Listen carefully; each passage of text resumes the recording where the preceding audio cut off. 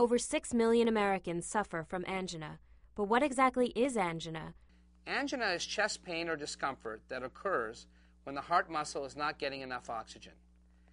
Angina is not the same thing as a heart attack, although its symptoms can sometimes appear similar. Angina occurs when the coronary arteries, the primary source of blood for the heart, become partially blocked by a buildup of fatty deposits called plaque. This buildup reduces the flow of blood to the heart, decreasing the supply of oxygen and causing the pain we experience as angina. There are 3 different types of angina.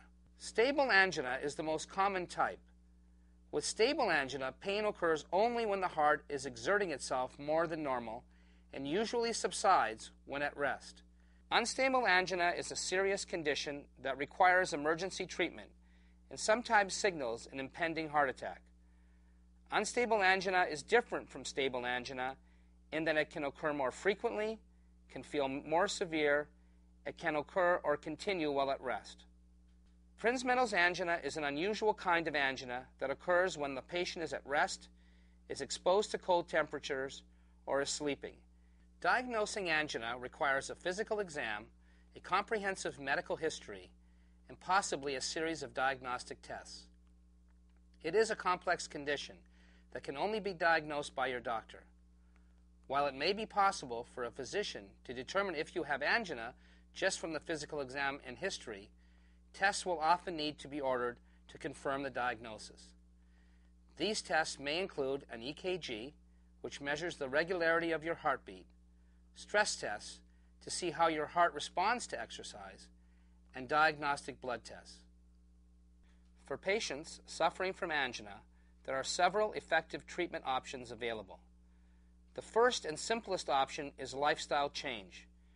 Your doctor can advise you on how to make dietary changes, lose weight, and change your physical activities to avoid angina episodes.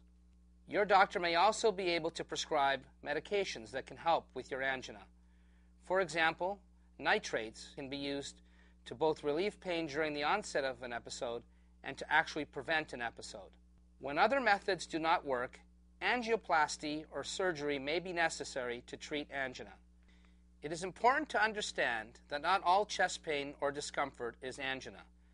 Chest pain can be caused by any number of factors, including heart attack, lung problems, heartburn, or a panic attack.